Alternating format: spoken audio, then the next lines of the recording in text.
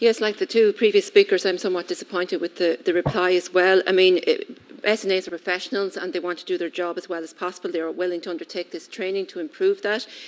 Without SNAs, we know that many students will be excluded from education, so their work is imperative to ensure inclusion.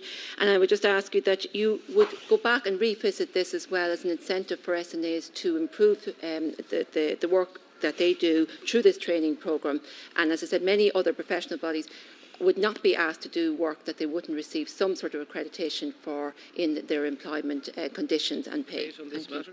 Yeah, thank you, Ciancórla. And I don't think it's a fair assertion to say that the department, or indeed I, don't care or don't try and treat SNAs well.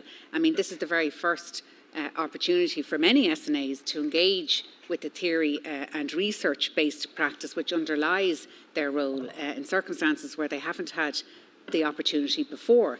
And I accept the fact that it is not yet accredited, and it's not to say that it never won't be accredited, but we have to start somewhere. And this is a very, very valuable training, and I think, you know, testament to that is the fact that there have been so many applicants for this course, and it's a very well considered course with excellent modules contained within it, and will provide a really, really good grounding and training, which, as I said earlier in my original contribution, is what the NCSC has recommended. So the aim at the first port of call is to provide a really good training as opposed to a professional qualification. And I think all deputies have to appreciate that you can't go from a zero base suddenly to accreditation without actually evaluating the outcomes of particular courses. So as I said again in my original contribution, the outcome of the course itself will be evaluated and will inform the approach that is taken into the future.